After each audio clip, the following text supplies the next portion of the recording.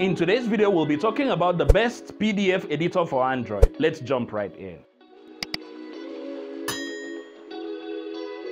For an app to make it into this video, it has to be able to create PDF. It should also be able to edit and probably carry out other functions like fill forms, accept signatures, and other features. And the two apps that we are going to be looking at today are PDF Editor by Offiwiz and Xodo PDF Reader and Editor. Now, from my experience, these are the two apps that have been able to carry out all these functions flawlessly without any challenge, which means if you have any of these two apps, you should be able to create PDF, edit PDF, and carry out all the other functions on a PDF file without any difficulty. So, starting with PDF Editor by Offiwiz, we see here that we can create PDF. We can create PDF by scanning a document. We can create a PDF from scratch. This is one of the features that we really looked out for. So, we can see here that we can create PDF from scratch. Looks like we have only one PDF file can be created per day in the free version of the app. So, because of that, we are placed on a timer, so we can only create another new PDF after 22 hours, 39 minutes and 3 seconds. As you can see, the countdown is continuously running. So besides that, you can create PDF by scanning a document. You can open an existing PDF like this. We can open this PDF and we can also edit the PDF. Now that we've opened the PDF, we can actually go ahead to edit it. We can add text to the PDF. We can type whatever we want into that text field and it will make it into the final PDF, and we can carry out all other text related functions on this particular PDF document. So apart from adding text, we can add annotations, we can add callouts, we can add signatures, image, stamps, etc. You see, we can add highlights, we can underline, we can add annotations, we can even use this same app to fill forms. So as you can see that this is a typical app that can be used to create new PDF and edit. That is provided you have the paid version. All right,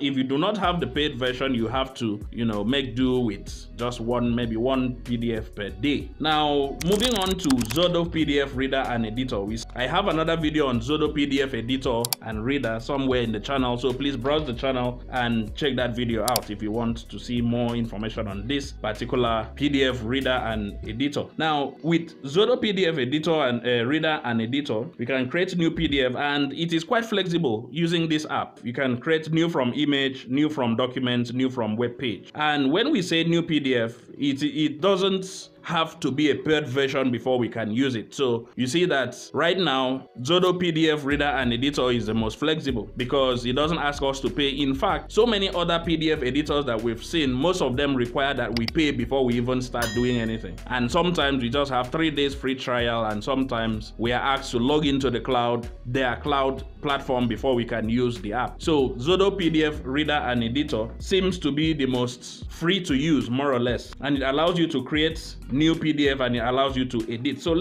we've seen the interface where we can create PDF. Let's just jump into an existing PDF document and see if we can edit the content of the PDF. Now we have the text here. We tap on edit up here. We see we have all the tools displayed out here. So you can pick whichever you want. You want to add text. If you want to add text, you can just click on that and set your text settings, the color and everything. And then you tap on the PDF and you can type whatever you want to type into your PDF document. So you can tap at any point in the PDF document and you can add your text. Now if you want to save, you can tap on the text that you just typed and click save. If you don't want that, you can just tap on the text that you added to your PDF and click delete. Besides that, you can highlight. You can select your highlighter settings and then can use that to highlight your text. If you want to add some annotation to that, you can still add some annotation to your highlight, so that anytime you come and you tap on that highlighted portion, you can go through your annotation. Now besides that, you can see all the arrays of tools that exist here. Basically, you can edit your PDF by adding callout. You can add highlight, underline, stamps, create new stamps, and